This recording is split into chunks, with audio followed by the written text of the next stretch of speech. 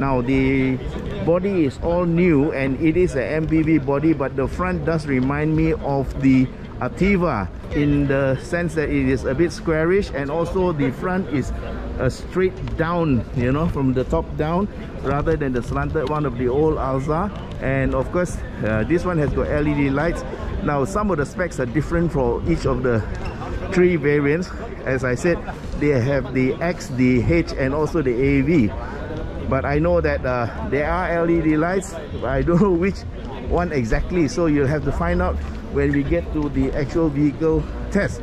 Now this is the front bonnet side, and it's a bit shorter and it is straight up as compared to the slanted one of the old Alza. Front wheels are 16-inch and ventilated discs. H and the AV get 16-inch wheels, X only gets 15-inch. And front suspension is McPherson struts. Now taking a quick look at the back, the H and the AV also get disc brakes at the rear, but they are solid disc, and the rear suspension is torsion beam. This is a Toyota engine, because you know that Daihatsu and Toyota are both part of the same company. So this 1.5 liter engine is the same engine that is built in the Nilai plant, and it's supplied to the Toyota Vios and also the Myvi, and now on the Alza too.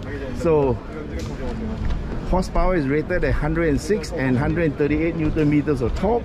The the slight torque differences are perhaps due to the plumbing and the way the engine is put into the car.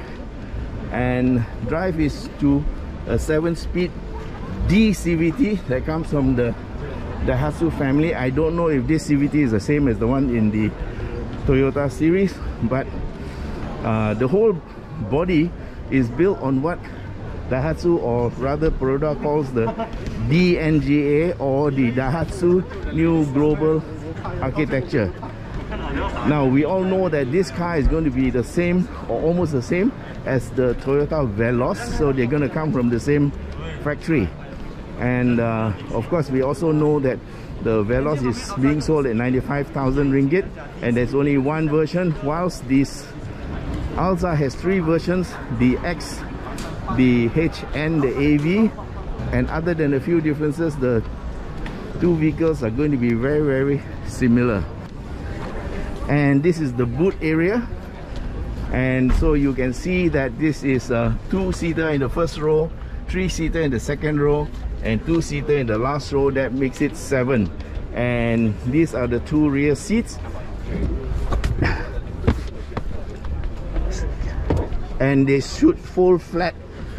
Yes, they fold flat down there if we move the front seats a little bit forward.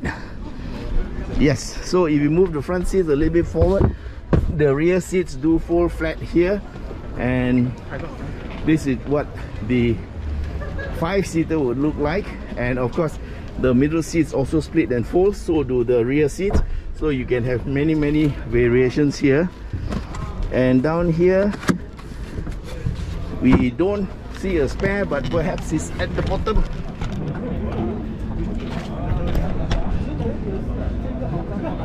Yes, you may not see it properly, but the spare tire is at the bottom.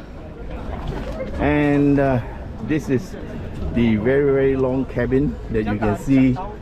Middle seats also slide forward and back, so you can actually determine how much space you want in the seat, and so do the front. And this is the front seat, possibly slid back all the way. So I'm seated in the second row, and you can see there is room for my knees, and of course the front seats and the middle seats also slide. So how much space you want or how much space you get depends on how you place the seats. Here's the scenario inside on the second row. So you can see here there's a aircon blower up here, and this is where they suck in the air and then blows it back out. So it's just a blower. I don't think it's part of the aircon system, but what it does is it actually recirculates the air and blows it onto the passengers. So if you have the front louvers pointed upwards at this place, this thing will suck in the air and blow it out here. So that's quite a neat trick. And this is the control up here. There are 3 speeds for you to control the flow of air. Here's the interior of the car taken from the back. So it looks quite attractive. A quick look around. It's a 2-tone interior. It starts with the steering wheel with steering controls. That is leather wrap, I think. And meter cluster is there. I've seen the rev counter before. It looks very much like what you see in the MyV. Then you have this one looks like a 9-inch infotainment system, aircon louvers, and down there is your aircon controllers and your engine start stop and your gear stick. And for the AV model, you get electronic parking brakes, and that is the door lock button there. And let's have a look at the seats. For seats, I think these are leatherette, but they're 2-tone and semi-bucket in design. You can see here an airbag here, and there are a total of 6 airbags for this vehicle. This is the interior of the car looking from this side. This is the second row, and you can see they are finished in the same dual tone, and it's a 3-seater but only 2 headrests. So there's a seat belt anchor up there for the third person, and also the seats also tumble like this. Yes, so getting into the third row is very easy. So let's see how the third row fares. Here I am in the third row. Now with the seat slit very far back, there is not much space, so you just have to remember how much space you want. Depends on how you place the seats. But if I slid it a bit forward, then you can find there is actually space for me here. So you can sit 2 people at the back, and you can actually close the seat, and here we go. And there's just enough knee room in here. Let's have a look here. Yes, very tight, but this, you notice that this seat is not slid forward. Yeah, slide the seat forward a bit. Okay, so if the seat is slid forward, you still have a bit of knee room, so you can actually have you might say I'm an average size adult lah. So we can actually go for lunch with 7 people in this car. Okay, now we're going to show you how easy it is to get in and out. Okay, you can see. Yep. Okay, this is a tumble seat, and you just push the lever here forward, and you can get in and out very easily. Yep.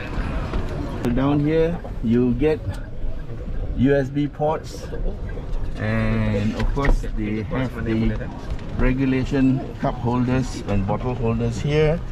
So this is a very versatile family. Yeah, that's a cup holder here, and this is the it's a 1-piece glove compartment. Okay, let's get into the driver's seat. Yes, there's a cup holder here, and let's check out the steering.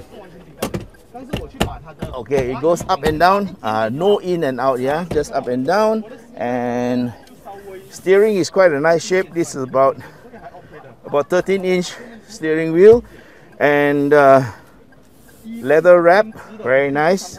Driving position is good. The seat is adjustable for height and also for rake. Yep. And of course fore and aft movement. Yeah. Okay, gear lever looks pretty standard with the electronic parking brake for the AV, and electronic controls for the aircon, and of course the engine stop-start button here. Can you start? Oops. Oops. I started the engine. Okay, lock is here, and you have a little cubby hole here. Yeah, you have a cigar lighter, and where are the USB ports? One USB port here, and I think that's it. Okay, and we have, of course, this is the front camera for the AV. So this is about all the time we have to do. There are a lot of people around, and we promise you we'll give you a more detailed report when we actually get the car for the test, and they've already promised me one to go and try it up the mountain. Okay, so just to recap, there are 3 versions available: the X, the H, and the AV. Prices are 62,000 plus, 68,000 plus, and 75,500 for the AV. It is still the most affordable MPV you can get, very versatile and economical to run because it's only got a 1.5 liter naturally aspirated engine. It's a lovely vehicle because it's built on the DNGA, which is very similar to the Toyota TNGA, because the Veloz and the Alza are built on the same platform, and save for a few variations, the powertrain and all the other main stuff are the same. So thanks for watching our video, and of course, if you need to know more about this vehicle, do come to shop.yskhongdriving.com or give me a WhatsApp at 016-335-0609. Alright guys, thanks for watching, and don't forget to subscribe. Bye bye.